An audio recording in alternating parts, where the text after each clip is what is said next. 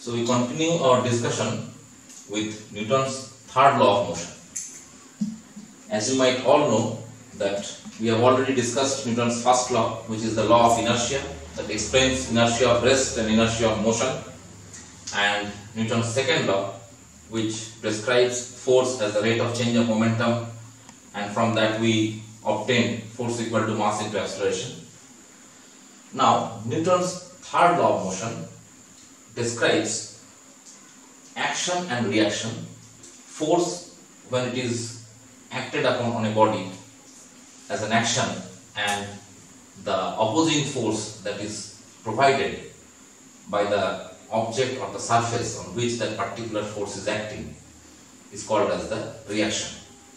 So Newton's third law of motion states that to every action there is an equal and opposite reaction. To every action there is an equal and opposite reaction.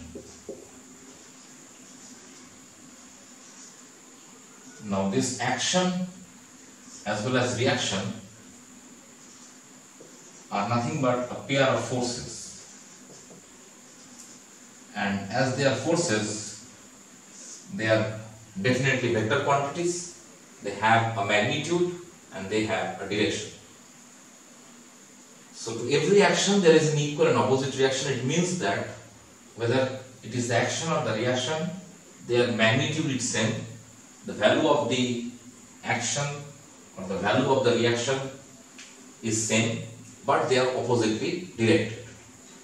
And just remember that action and reaction, they do not act on the same body.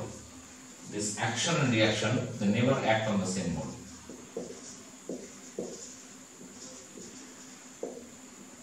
Act on two bodies. They do not act on the same body. Simultaneously they will act, but they will act on two different bodies. Action and reaction act simultaneously on two different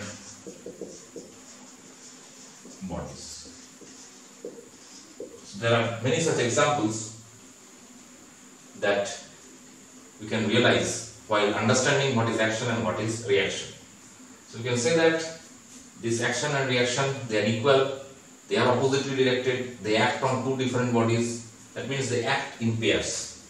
You cannot separate the action and the reaction. You cannot separate action from reaction or reaction from action. They always act pairwise. They always act as a pair.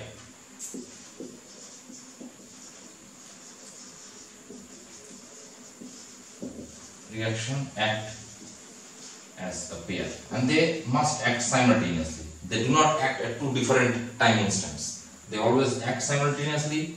They act as a pair. They act on two different bodies, and they are equal in magnitude, but they are opposite in direction. So suppose we consider two objects, A and B. Suppose there is an interaction between two objects, A and B. Interaction between two bodies, say the body A and another body which is called as the body B. So an interaction between two bodies, the magnitude of the action and the magnitude of the reaction are same. Suppose the magnitude of action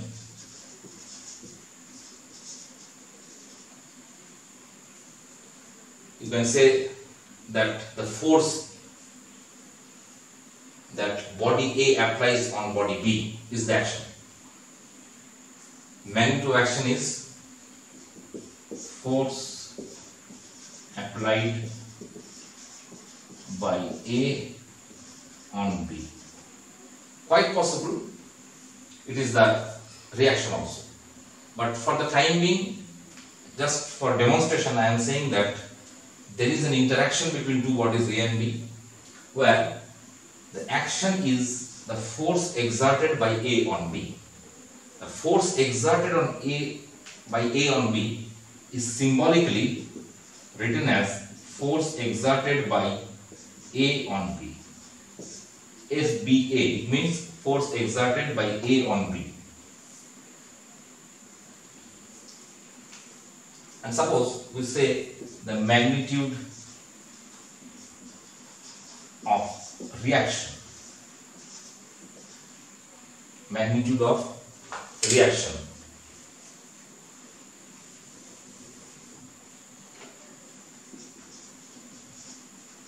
Magnitude of reaction. And that reaction is, suppose it is the force applied by B on A. Remember that what I have demonstrated a reaction, that could have been the reaction also. Now the perspective of action or reaction, it differs. Any one force can be called as action and the other opposing force can be called as reaction. So it is not necessarily that between an interaction between A and B, the force applied by A on B is the action. It will always be the action. It might be the reaction also. Similarly, what I have said as the magnitude of reaction is the force applied by B on A. It could have been the action also. So the name does not matter here. It matters that there are two forces that acts whenever two bodies interact, and one force is opposite of the other force, but they are of the same value or same magnitude. Now this is denoted as force applied by B on A, will be denoted as force applied by B on A, FAB. And as I have said that these two forces are equal in magnitude and opposite in direction, mathematically this is written as FAB equal to FBA. That means their magnitude are equal, and whenever we try to indicate that their direction is opposite, we write in this form.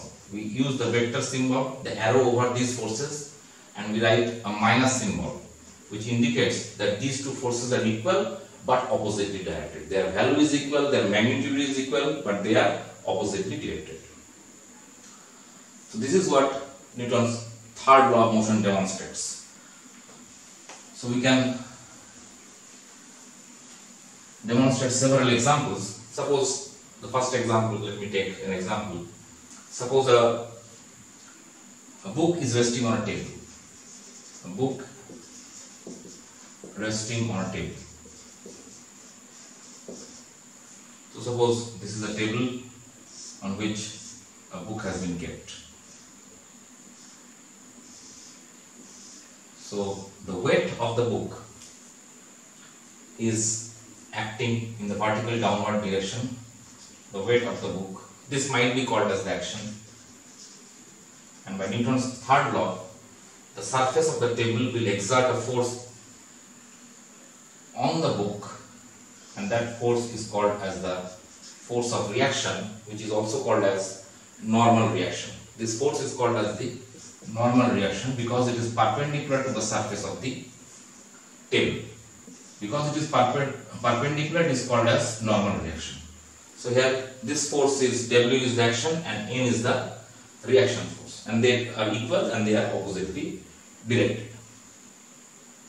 So whenever, suppose I am trying to push this board with my palm, whenever I try to push this board with my palm, definitely I am exerting a force on the board. The surface of the board will exert equal force, that is the force of reaction on my palm. So in this situation there are two forces. The force that I apply is the action, and the reaction that the board apply, which will be perpendicular to the surface of the board, is the force of reaction. Several examples you will come across in your daily life.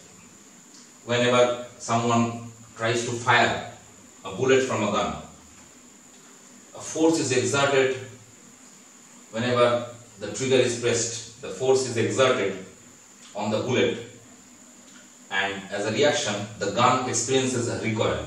That means if the bullets move in the forward direction, suppose on pressing the trigger the bullets move in the forward direction, as a reaction the gun will recoil in the backward direction. So that is a reaction force. Whenever a boatman is trying to push a boat ahead in water, he definitely exerts a backward force with the oars. A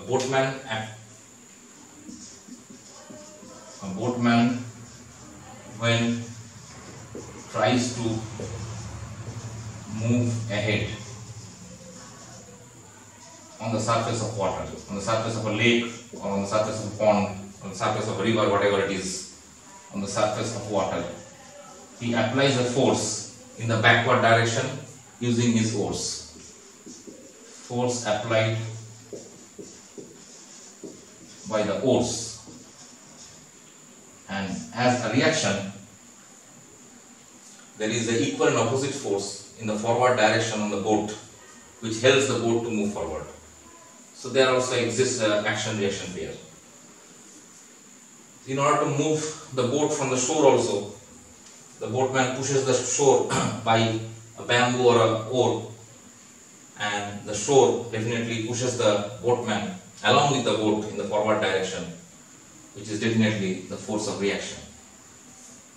In rocket motion also, whenever some fuel is burned inside the rocket, the burned gases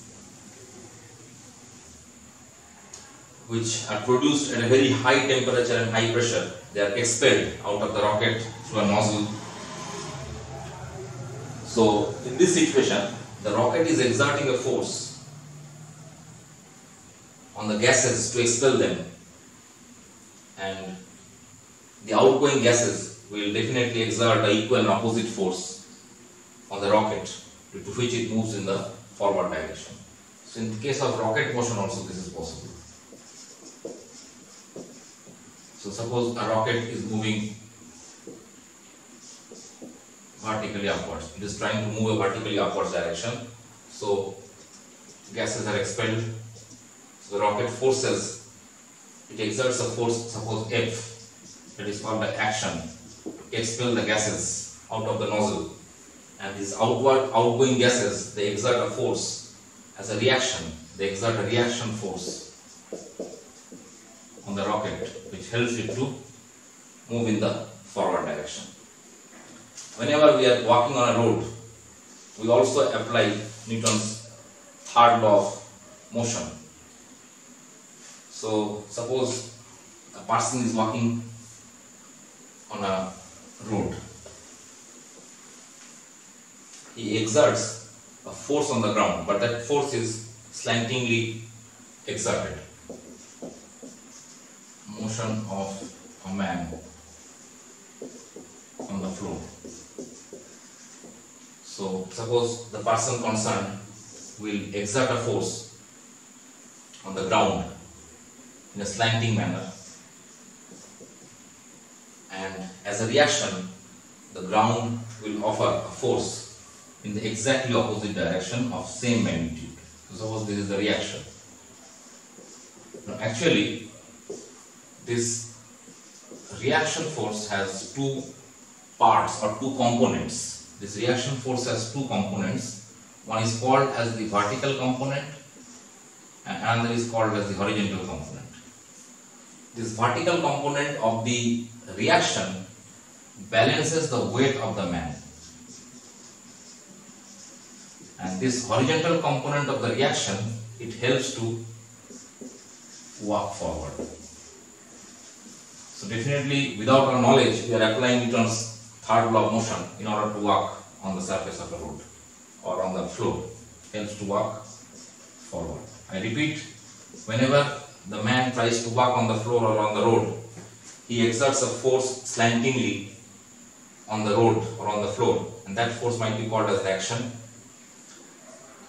The floor, suppose this is the surface of the floor will exert a force in exactly the opposite direction, which might be called as a reaction. This reaction has two portions or two components or two parts, and those components are the vertical component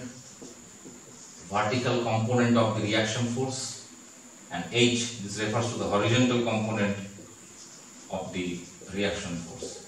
This vertical component balances the weight of the person, and the horizontal component helps the person to move in the forward direction.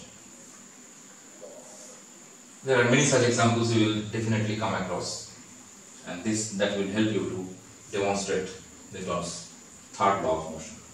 Let us take another experimental demonstration of this law with the help of two spring balances. So, experimental demonstration.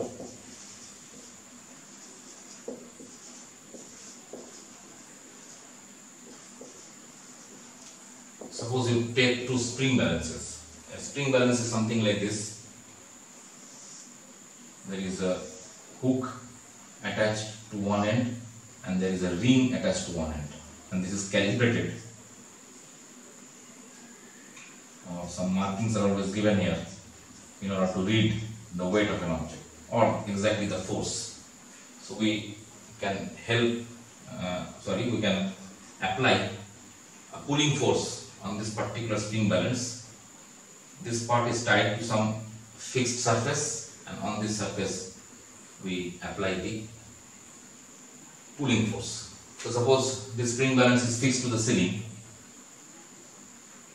then it will be suspended by the help of this hook to a ceiling, and suppose the force that is to be applied, the force is applied on this particular ring, and a spring will read the value of the force in Newton or in kgf, whatever it is. So suppose we are having two such spring balances which have been mounted side by side.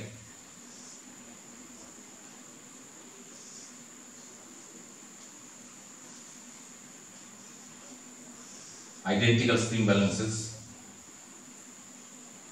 and suppose they are fixed to a rigid wall.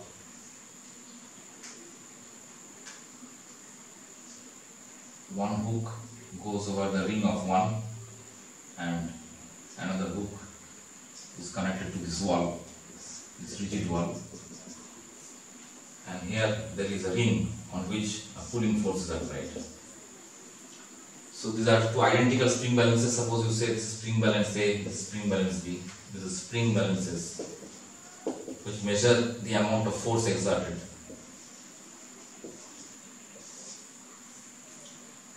They are identical. So if I apply the force F on this one, on this particular spring balance A, both these spring balances will show the same reading.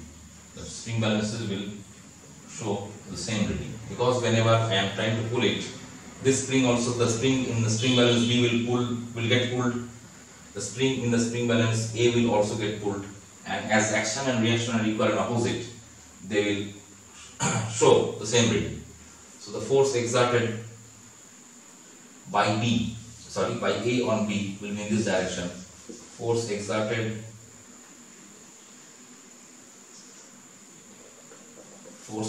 on B by A will be in this direction, because A will definitely pull it in this direction, and as a reaction, this can be called as action, and as a reaction the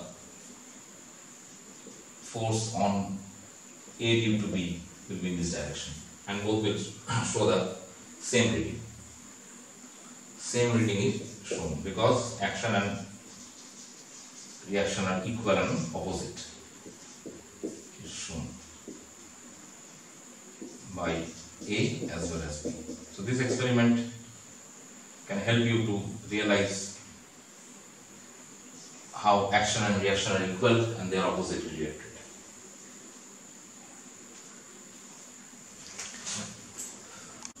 So now we'll discuss universal law of gravitation. The universal law of gravitation is a law that demonstrates the gravitational pull exerted by a particle on another particle, and this law is universally accepted, and hence it is called as universal law of gravitation. It is also true for every particle of this universe. Each particle of this universe having a definite mass can attract every other particle of this universe having a definite mass.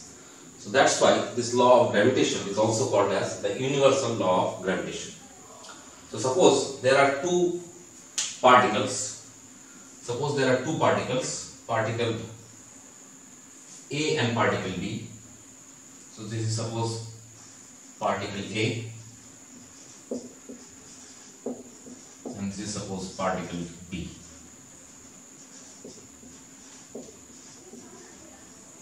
Suppose the mass of particle A is m1 and the mass of particle B is m2.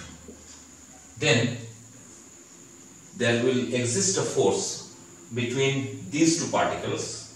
The force of gravitation is purely attractive. Particle A will attract particle B and particle B will attract particle A with a certain force. That force is called as the gravitational force between the pair of the particles. And that gravitational force, let me call it F, or the force of gravity or gravitational pull, you can say, because it is always attractive. This gravitational force is proportional to the product of the masses of the particles. That means more is the mass, more strong is the force, more stronger is the force, or more prominent is the force.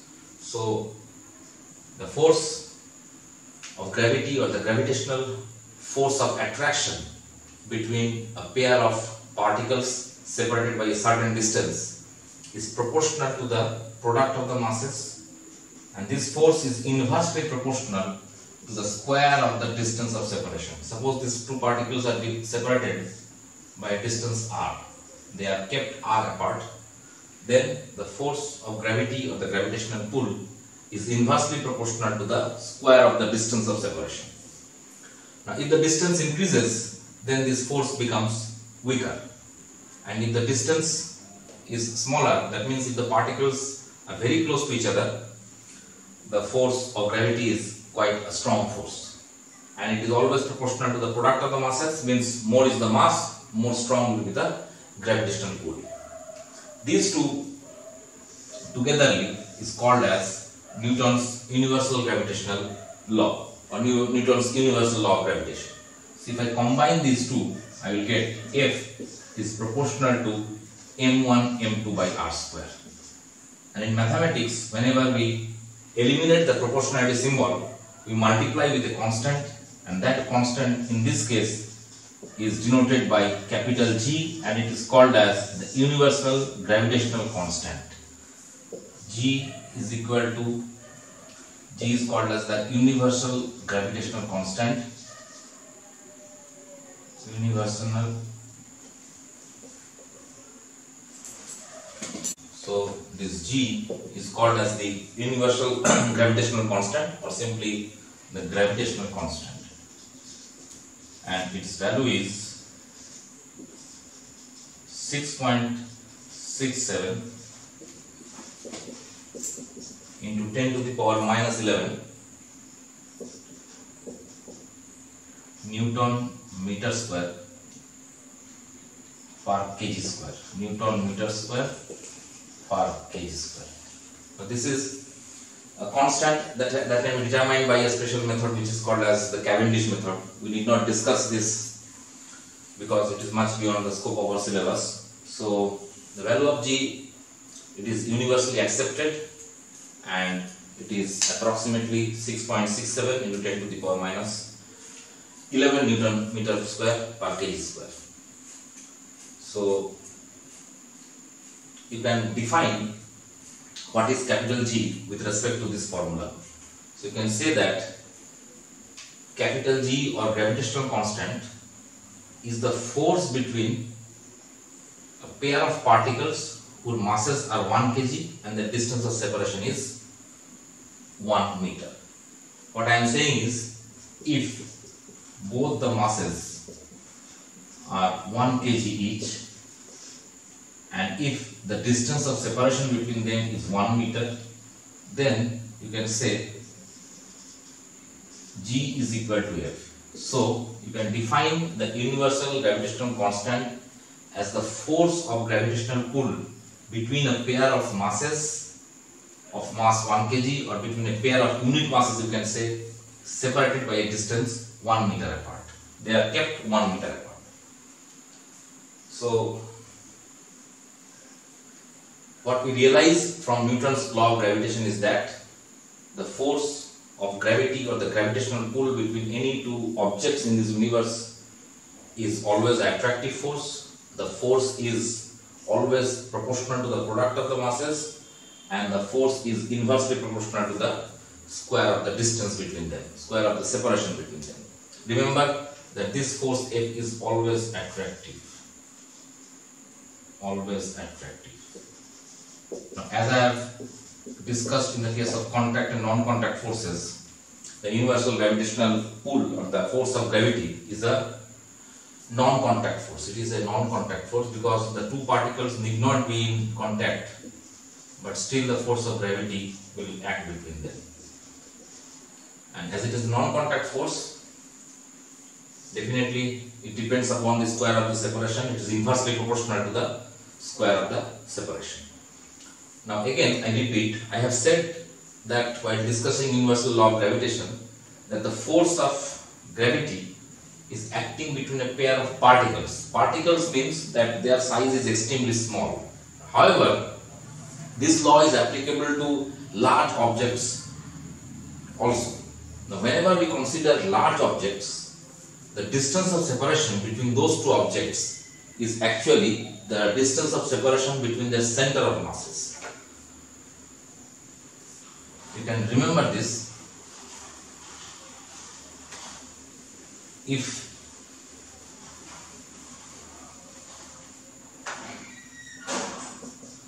it is true for particles or point masses, that means the mass of those bodies are concentrated to a particular point. They are so small that their mass is concentrated to a particular point, and because the law is applicable to particles, it is applicable to large objects also. For large objects,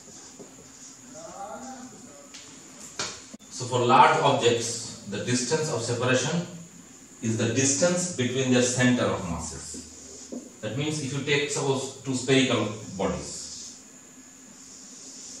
these are definitely two large bodies. Suppose this is body A and this is body B, and their entire mass is assumed to be concentrated at the center. So the mass of the entire body is concentrated at this point, and mass of the entire body B is concentrated at this point. So now the distance of separation will be the distance between their center of masses. And the entire mass of the body A, suppose it is M1, then M1 is concentrated at the point O1, and entire mass M2 of this body is concentrated at this point O2. So for large bodies, we take the distance R as the distance of separation between the center of masses. Whereas for particles or point masses whose mass is concentrated at a point, the distance of separation is just the distance between the particles only. Now, using this universal law of gravitation, we can define the acceleration due to gravity. So, again, suppose we consider the force of attraction between object on the surface of the earth and the earth itself. Suppose this is the earth, its center or its center of mass is suppose the point O. That means the entire mass of the earth is concentrated at its center, that is center of mass also you can say. So suppose the mass of the earth is M, capital M, and we consider an object which is very small with respect to the earth itself. That object is kept on the surface of the earth. And suppose this small object has mass small m. The distance of separation between the object on the surface of the earth and the center of the earth is capital R, that is the radius of the earth. So this is mass of earth, capital R is the radius of the earth, and m is the mass of the body which is on the surface of the earth. So if I apply Newton's gravitational law between small m and the entire earth, it will be capital G, small m, capital M, and now the distance of separation is capital R obviously, so this is capital R square. Now we know that the force of gravity exerted by the earth on any object on its surface is the weight of the body. So in this case, the gravitational pull is equal to the weight of the body. Weight of the body whose mass is m. Whose mass is m. And as you all know that this weight can be expressed as mg. So I can write small mg equal to capital G, small m capital M by capital R square. So from this I get small g is capital Gm by R square. So this small g is the acceleration due to gravity, and it is equal to the universal gravitational constant into the mass of the earth divided by the square of the radius of the earth. For any other planet, the g will change definitely, because in that case, suppose for Jupiter, you want to find the acceleration due to gravity on the surface of Jupiter, then you have to consider the mass of Jupiter and the radius of Jupiter. So the value of g that I have demonstrated is a technique of calculating the acceleration due to gravity on the surface of any planet. Similarly, you can calculate the acceleration due to gravity on the surface of the moon. If you calculate the acceleration due to gravity on the surface of moon, you will realize that acceleration due to gravity at the surface of moon, suppose I denote it by gm or g moon, that is 1/6 of the acceleration due to gravity on the surface of the earth. And so objects are quite lighter when they are on the surface of the moon. On the surface of the moon, your weight will reduce by 1/6 times. So if your weight is 48 kg on the surface of the earth, on the surface of the moon it will become 48 by 6, that is 8 kg. So this is acceleration due to gravity, and we know its standard value on the surface of the earth is approximately, the value is approximately 9.8 meter per second square, and we sometimes take the rounded up value as 10. Unless otherwise specified, the value of g, the average value of the acceleration due to gravity on the surface of the moon, on the surface of the earth is 9.8 meter per second square. Obviously, g varies with height above the surface of the earth, it varies with depth below the surface of the earth, it also varies with latitude. Now, whenever we are studying motion under gravity, that means when an object is thrown with a certain velocity above the surface of the earth, or when an object is dropped from some specific height and it reaches the surface of the earth, those type of problems are nothing but problems in a straight line where we use the value of g. What I am saying is that suppose an object is thrown vertically upwards. An object thrown vertically upwards.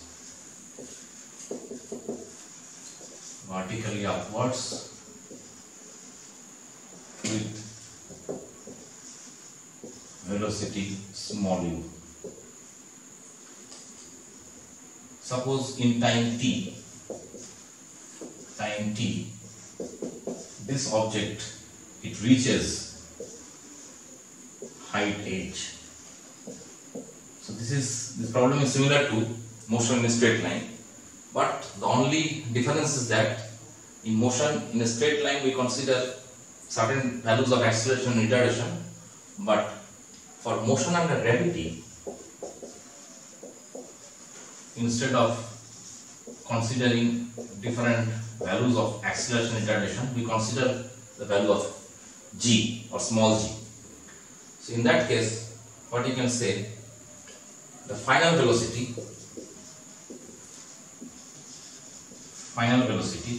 will be v equal to u minus gt, because for vertically upward motion, the body is retarding because the value of g acts in the opposite direction. The value of g is acting towards the center of the earth, and you are throwing an object above the surface of the earth. So the body is definitely retarding. The force of gravity is opposing the motion of the body when it is thrown vertically upwards. So if I throw an object vertically upwards, the force of gravity is opposing its motion, so it will retard, and therefore g will be taken as negative. So this will be similarly the height h that this body will achieve in time t will be ut minus half gt square. And another formula that was used was v square minus u square is 2as, that will become v square minus u square is 2 into minus g into h. Similarly, if it is asked that what will be the maximum height achieved by a body when it is thrown with a velocity u. Now remember, whenever the body achieves maximum height, at maximum height,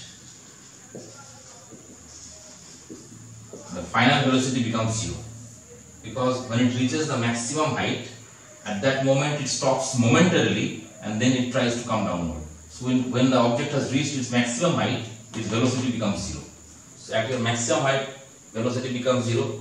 So using this equation, if v is 0, then you can get maximum height is u square by 2g. So in that case, you can just remember that it is u square by 2g. And the time to achieve the maximum height, you can use this equation, v becomes 0. So time to achieve the maximum height, time to achieve maximum height, this t becomes u by g. So in time u by g, the object will achieve its maximum height. Now similar type of equations you can apply whenever an object is dropped from a certain height. So I hope you have noted it. So if an object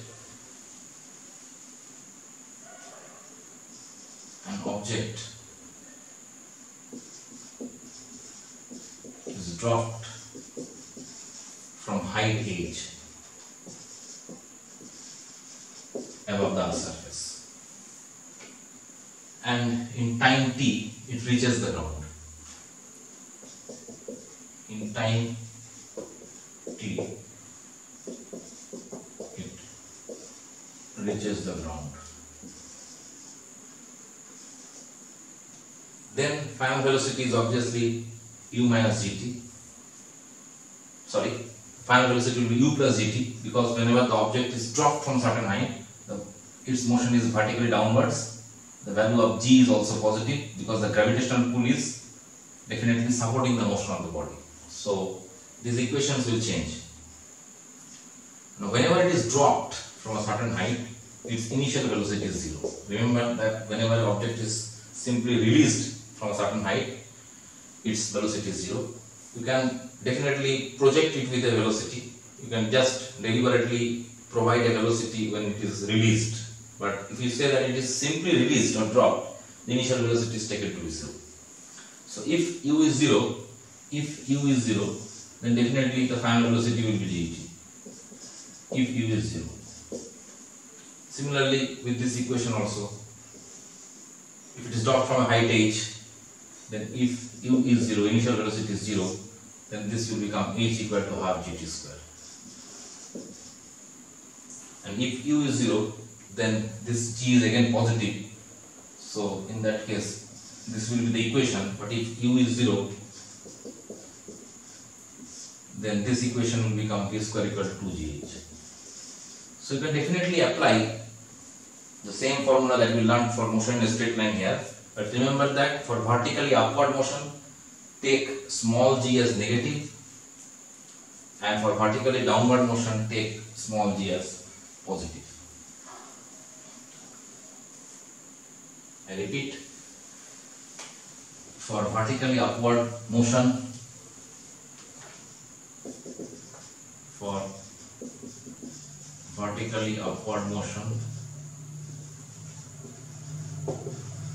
consider g to be negative, and for vertically downward motion,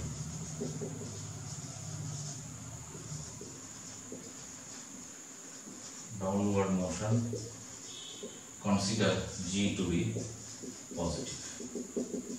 And then use the same equations that you have used in motion along a straight line to solve different numericals.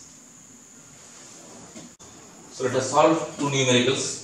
The first numerical is a body falls from the top of a building and reaches the ground 2.5 seconds later. You have to find how high is the building, and it is given that the value of G is 9.8 meter per second square. So let me solve the first problem. So it falls from the top of a building, you have to find the height of the building, the time is given. Because it falls or it is released from the top of the building, the initial velocity should be taken as 0.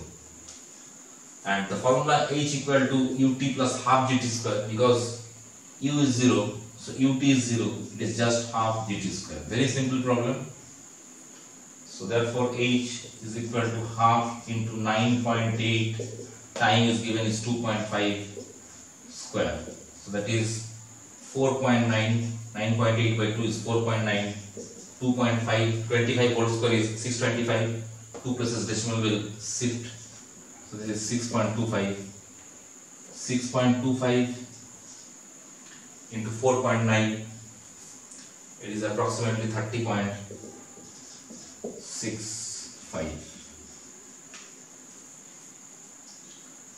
So this is a very simple problem. The second one, a stone is dropped freely from the top of a tower and it reaches the ground in 4 seconds. You have to find the height of the tower. The same formula you will apply here.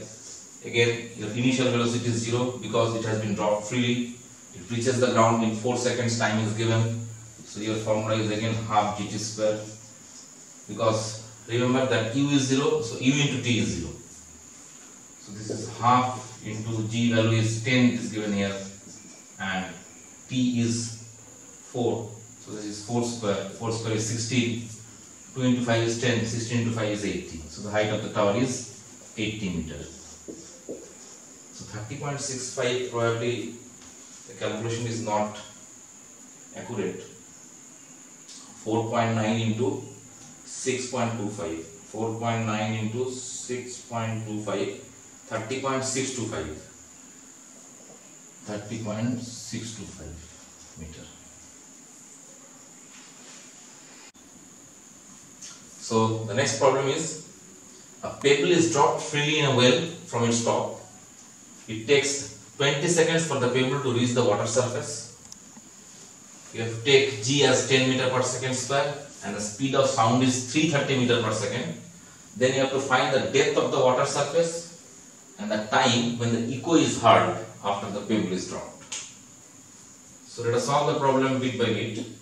The first part is time taken by the pebble to reach the water surface t, that is 20 seconds it is given.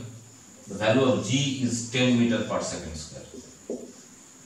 Now the pebble has been dropped into the well. So suppose this is the well, and from some height above the water surface in the well, this pebble has been dropped. So suppose the pebble has been dropped from here, it is released from this point, suppose. Now because it is moving vertically downwards, the value of g, which is also vertically downwards, is to be taken as positive. You have to find the depth of the water surface. That means this will be the depth, suppose h. Depth of the water surface is suppose h. From the point where it is dropped to the water surface, the depth is h. Because it has been just released, its initial velocity can be taken as 0. So again h equal to half gt square, that will be your formula. Half into 10 into t is 20, 20 square is 400, 10 by 2 is 5, 400 into 5 is obviously 2000 meter. So the water surface is 2000 meter below the point from where it has been dropped. So the first part has been solved. Second is the time when the echo is heard after the pebble is dropped. First of all, the pebble will take some time to reach the surface of water, and then the sound will propagate in the opposite direction. So if you look at the problem, the second part of the problem is the time when the echo is heard. So it will be solved in two steps. Time to reach the water surface is already given, 20 seconds. No need to calculate that. Now sound wave will propagate in the opposite direction, and suppose the time taken by sound is t dash, then t dash will be equal to time is distance by speed. So distance is the height or the depth of the water surface, that is h, divided by the speed of sound, that is v, which is given as 330 meter per second. So this is equal to 2000 by 330. 2000 by 330, that is 200 by 33, and 200 by 33 is 6.06. So total time is equal to this 20, that is t plus t dash, that is 20 plus 6.06, that is 26.06 seconds is the time after which the echo has been heard.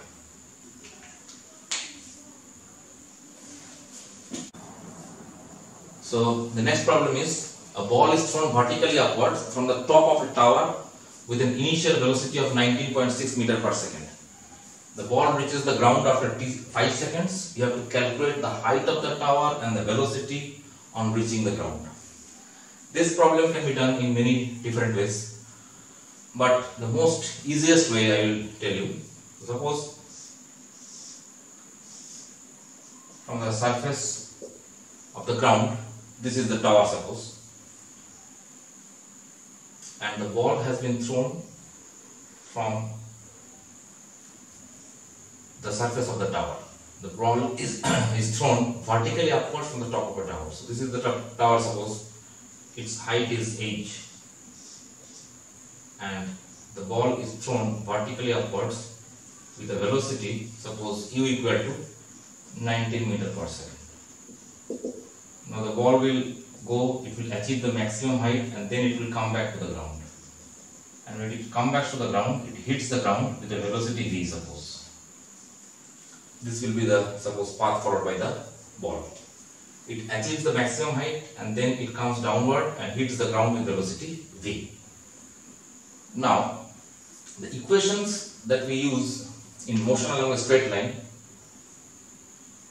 say for example s equal to ut plus half at square or v square minus u square is 2s, in all those equations, velocity and displacement are definitely vector quantities. So you see that the displacement of the ball, because it has been projected from this point above the top of the tower and it reaches this particular point on the ground, its initial position is this one and its final position is this one. So what is the displacement? The displacement is definitely h. Distance covered is quite different. Distance covered is from this point to the maximum height, then from the maximum height to the ground. But s equal to ut plus half at square, that s is displacement. So this is the displacement, because if the ball has been thrown vertically upwards from the point A and reaches the point B on the ground, then AB is your displacement. Now for vectors we consider directions also. So when the ball is going upwards, G is taken as negative. When it is going downwards, G is taken as positive. But the direction of G is always vertically downwards. Direction of G is always vertically downwards. That's why for upward motion it is negative and for downward motion it is positive. Now, the time is also given. Time is not a vector quantity, it is a scalar quantity. So velocity on reaching the ground, that we have to calculate, and we have to calculate the height of the tower. Because the time is given, the initial velocity is given, you can apply the equation h equal to ut plus half gt square. Now, as per direction we will use, you see that the displacement is from this point to this point, because this is the initial position and this is the final position. So displacement is in this direction. So displacement is vertically downwards. The displacement is along AB. The displacement is AB.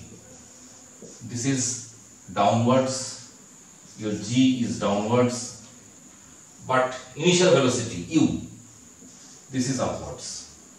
The displacement is downward, G is downward, U is upward.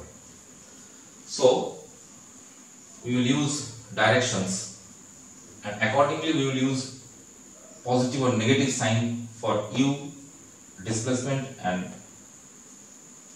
G. So this displacement is obviously H. So you see that displacement H is vertically downwards. I repeat, G is vertically downwards, whereas the initial velocity is vertically upwards. So vertically upwards direction, suppose we consider that as the negative direction, and vertically downward direction as the positive direction. So, or you can take the opposite situation also. Suppose the upward direction you take it as negative, and the downward direction you take it as positive. So what happens? H is downward, so this will be taken as minus H. U, it is vertically upwards. Sorry, as per this convention, H is vertically downwards, H I am taken as positive. U is vertically upwards, it will be taken as negative. The value of U is 19.6. Time is 5 plus half into G is vertically downwards, it is positive, it is 9.8. Time is 5 square. So what you get is H equal to minus 19.6 into 5, minus 19.6 into 5, this will be 98, plus this is 25 into 4.9, 25 into 4.9, this will give you 122.5, and if you subtract 98 from it, you will get 24.5. So ultimately you get the result as 24.5 meters. So height of the tower is 24.5 meter. You can note it down. Remember that one of the directions you have to consider positive, and the other direction you have to consider negative. I have considered vertically upward direction as negative and vertically downward direction as positive. So accordingly, G is taken as positive. The displacement is in the vertically downward direction, it is taken as positive, whereas U, which was in the vertically upward direction, that was taken as negative. So as per this, the problem is this one. Next part of the question, velocity of the ball on reaching the ground. Again, you note the directions properly. Velocity of the ball on reaching the ground, you can use V equal to U plus GT, you can use V square minus V square is 2GH, whatever is convenient. So let me use V equal to U plus GT, because initial velocity is given, time is given. So suppose V equal to U plus GT I am using. Now I have to apply proper sign. So see, in this situation, your G is vertically downwards. The velocity when striking the ground is vertically downwards. Initial velocity is vertically upwards. So as I have considered vertically upward direction as negative, so this U will be negative, minus 19.6. G is vertically downwards, so this is 9.8, and time is obviously 5 seconds. So this is 19.8 into 5, 49, 49 plus 19 minus 19.6. So this is 49 minus 19.6, which you will get as 29.4. So this is 29.4 meter per second. So the velocity on striking the ground is 29.4 meter per second. I repeat again, I have considered vertically upward direction as positive, vertically upward direction as negative, and vertically downward direction as positive. I could have taken it in the opposite sense also. You can take vertically upward direction as positive, vertically downward direction as negative, and accordingly you have to change the sign or change the and directions of G, V, U and H. So this is the easiest way of solving the problem.